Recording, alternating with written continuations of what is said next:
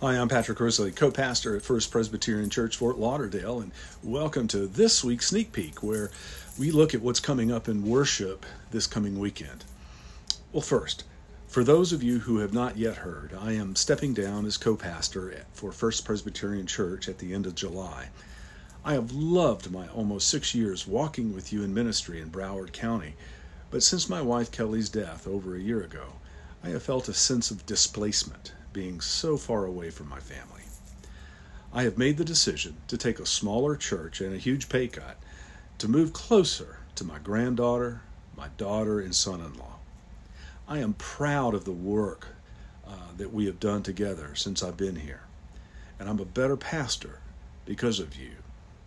I leave you in great pastoral hands with Nick and Pam. There will be a congregational meeting following the 11 o'clock service on Sunday, July 23rd, for the purpose of reviewing the Presbytery's Covenant of Closure, which defines our future relationship with one another, as well as outline what the next steps are going to be for ongoing pastoral leadership. Well, next, our text this week comes from Matthew's Gospel, chapter 13, 1 through 9, and 18 to 23. It's the story of the sower who goes out to sow seed. And the seed lands on the 4 types of soil. That is, the good soil, the rocky soil, the thorn bush laced soil, or on the highway soil. And I'm going to do something a little different with the text. And instead of focusing on the types of soil the seed lands on, we're going to look at the seed itself.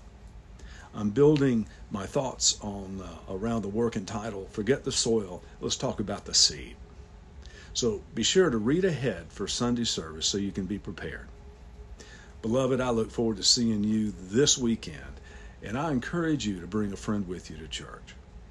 I'll see you then. Grace and peace.